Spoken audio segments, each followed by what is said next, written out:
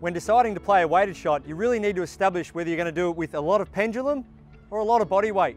Some people out there choose to use more body weight than others. We're going to talk about that today in a bit of length.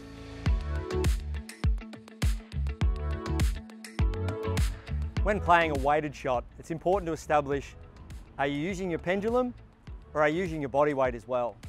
On many occasions, you'll see people swinging their arm really quickly and the body weight isn't complementing that.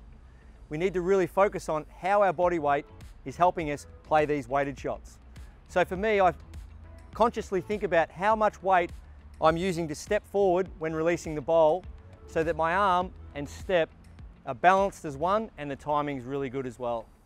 So when stepping on the mat, when you're lining up to play your weighted shot, obviously you'll have to use your pendulum, but then don't neglect stepping with some really good body weight and some really good purpose.